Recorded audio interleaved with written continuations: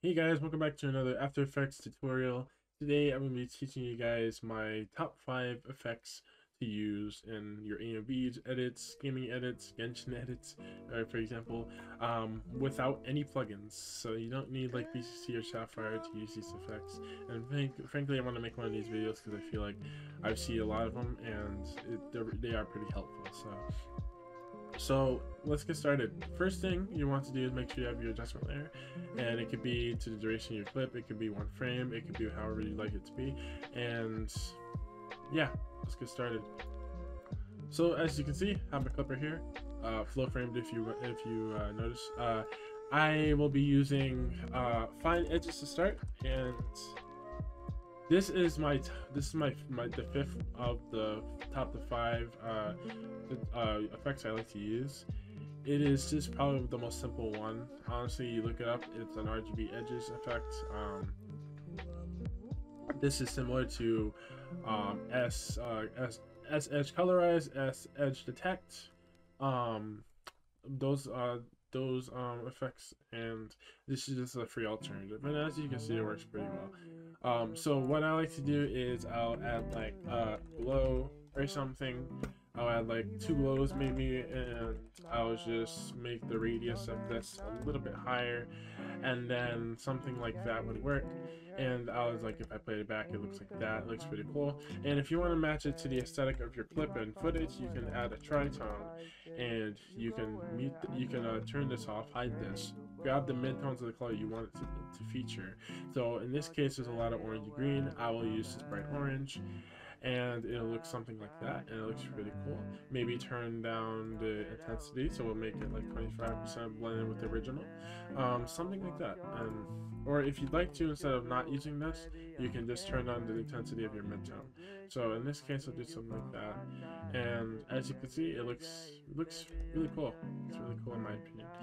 That's the fifth effect. That's the fifth effect of the top 5.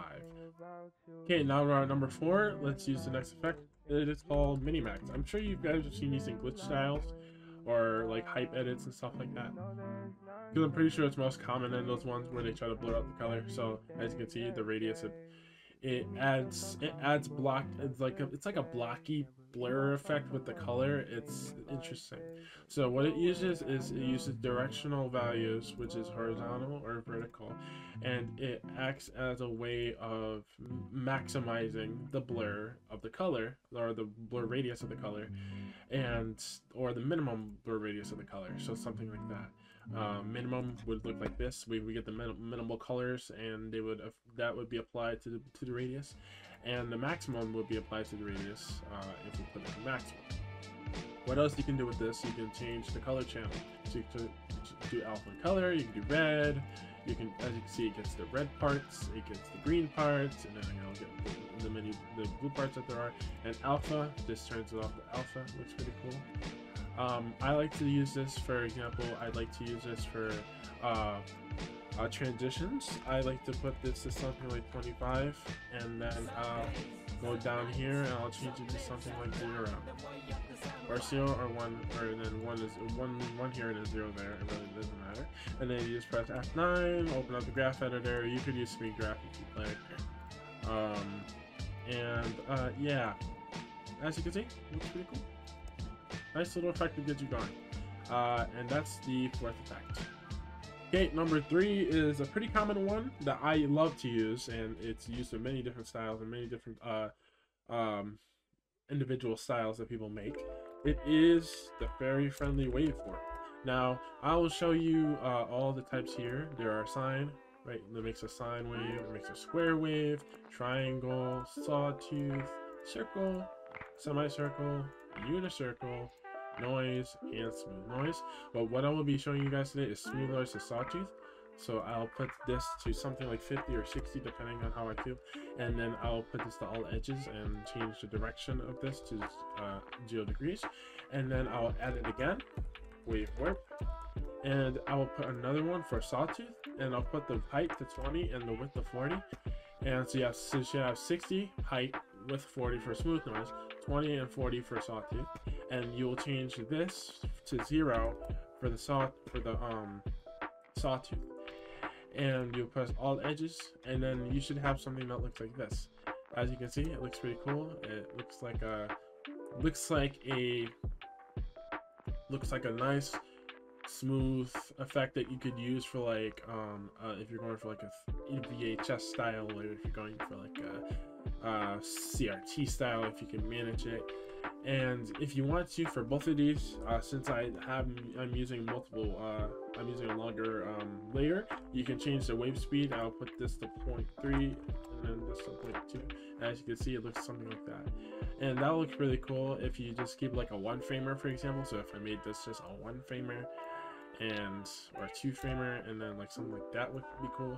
And then maybe you could add something like an invert, or get something like add like an invert, and then you can change the channel and make this HLS or something like that would look cool too. So that's another thing that could be useful in your edits without any plugins required. So that's number 3. Number 2 is an effect I don't really see very often, but it would be a very, very, very good alternative to S Scanlines by Sapphire. So we're gonna type in Venetian Blinds. So now you're gonna change the transition completion to something like 30 to 50, depending on your preference, and you're gonna change the direction to whatever you feel. And we'll put 90 for this one, and I'm gonna change the width to 7. And as you can see, it is the exact replica of a Scanlines. So for example, I'm not going to use Scanlines in this tutorial as like to add it into the list, but I'm going to use it just for the example of the comparison. I will add it right here, and if you put it to something like 100 and you compared it to something like Venetian Blinds, for example, it looks like that, and Scanlines looks like that. Looks very, very similar. It doesn't look exactly the same, because I think you can change the color shift with Scanlines compared to Venetian, where you can only change the direction, the feathering. But it's still a pretty cool alternative that might be useful in your edits. So that's number 2. Okay, so the last thing on our list is one of my favorite distortion effects of all time. We are using Turbulent Displace. So my settings go as this. Turbulent is the standard displacement I usually use. I don't mess with these other ones. I haven't tried yet, but I will. Maybe I'll try Bulge actually. Try Bulge.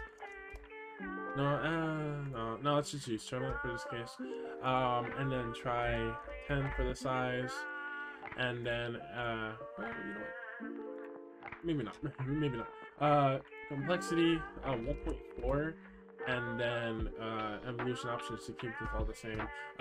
Keyframe the amount, and we're gonna make a small transition to demonstrate what it looks like it's a transition. We're gonna put this to 0. We're gonna keyframe this. Press F9, open up the graph editor, and we are going to make a graph something like this, like we did before with the Minimax. So as you can see, it looks pretty cool. Looks like a pretty cool effect. And if you wanted to, for masking, you could add this in the back, and I'll show you guys an example in just a bit. Okay, I'm back, and as you guys can see, I made a mask here. It's not the best example, but it's one to give you guys a basic idea of what I'm talking about. So what you would do is, for example, you would add Displace to your back layer, and then you would change the settings as advised to Displace. Amount 200, size 12, and change the evolution to something from 0 to maybe 180 degrees would work. I think 180 usually works in my case. As you can see, it can move like that. It looks really cool. And then if you want to, you can graph it a little bit, and you can make a graph something like this. You can it doesn't have to be too sharp. It doesn't have to be too sharp. My voice cracked. And then you can do something like that, which may fit the aesthetic that you're seeing. In my case, I want it to be a little bit fast, so, and then slow down when the part zooms up. So that would work perfect for me. And if you want to, you can add a little bit of glow. I think glow would be a very advisable choice. So you keep that default. Make this something like 60, 1.3, and then add another glow again, and then make this somewhere around 150 for the radius, and then a glow intensity could be like something like 2, or it can just be like 0.4 or something, just to give that nice touch. And as you can see, it looks really, really cool with Turbulent Displace as the next effect on my list, and that will be the final one. And as you can tell, I added glow in as well. We couldn't forget glow, did we? We couldn't have forgotten glow. But yeah, that is basically it for this tutorial. And if you want to see stuff like this more, where I talk about stuff without plugins or without a lot of necessities, then please feel free in the comments to say, hey, I'd like to see more of that. And without further ado, let me end off this tutorial video thing by saying thank you guys so much for 300 subscribers, and to continue supporting me, and for your continued support. If you guys would like to see more content like this, and please do hit the subscribe button and hit the notification bell, and I will see you guys in the next one. Goodbye now.